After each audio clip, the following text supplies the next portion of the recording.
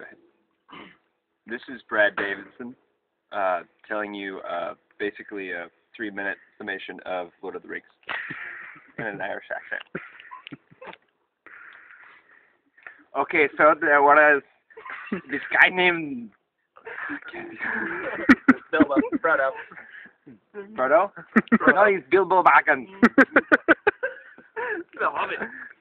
He snuck into this cave because he was like going to get something of dragon, but they just smeagol and they had to get the ring, but it was a precious of those smeagol.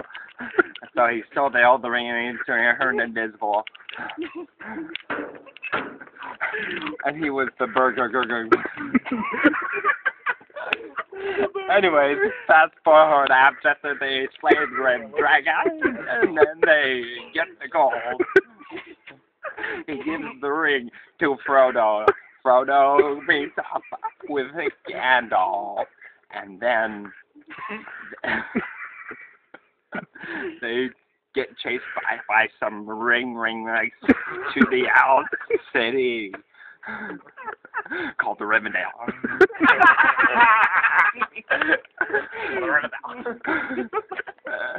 After that, they slay some orcs while rowing in a boat.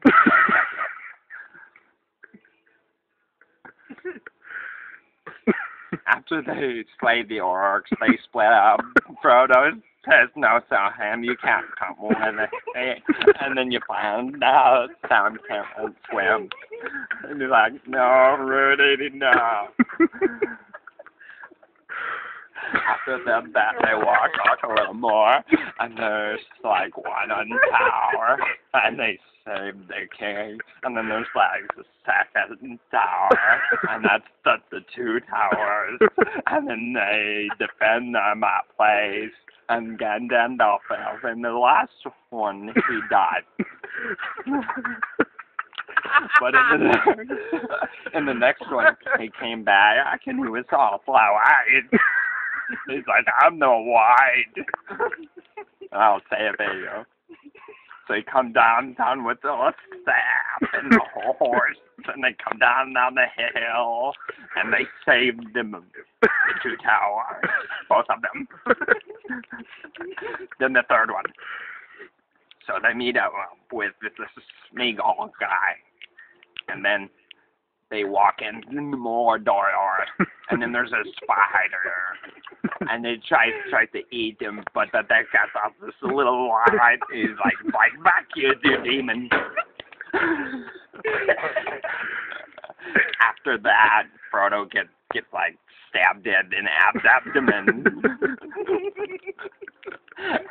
and Sam thinks he died, but he didn't. He's good.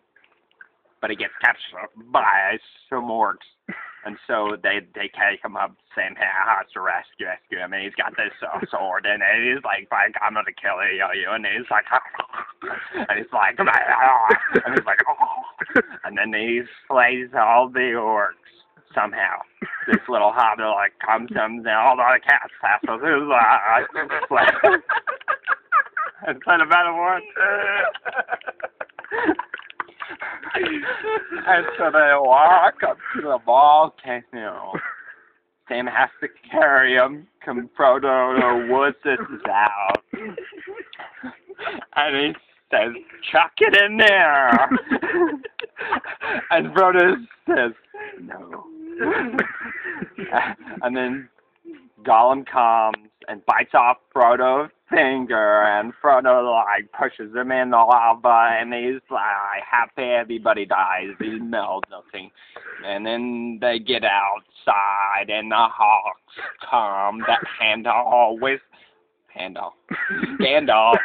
whispered to a moth, and he was like, "Go save my friends."